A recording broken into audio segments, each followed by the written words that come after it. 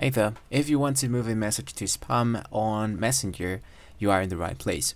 So first of all, you want to show here your chat section here onto your Messenger application, and there's actually two things that we can do. There's no such thing as a spam folder on Messenger, but there's something called Achieve, and actually it's almost like the same thing. Here into Achieve, I can see all the chats that I have sent directly into this folder. It's almost like if I was creating something like spam, so automatically it's going to be achieving that chat.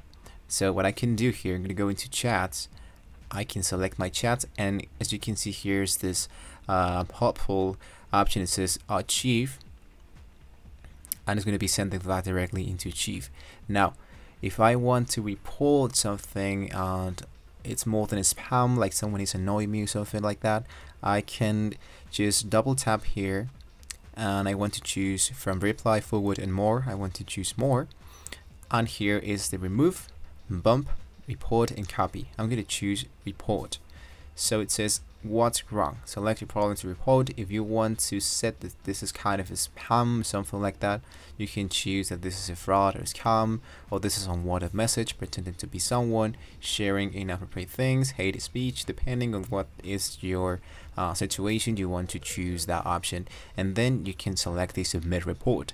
So what's going to happen here is that once this chat has been successfully, let's say, deleted, now you can be able to block this guy or blocked and also report this account, depending once again on the situation that you are currently having here into your Messenger.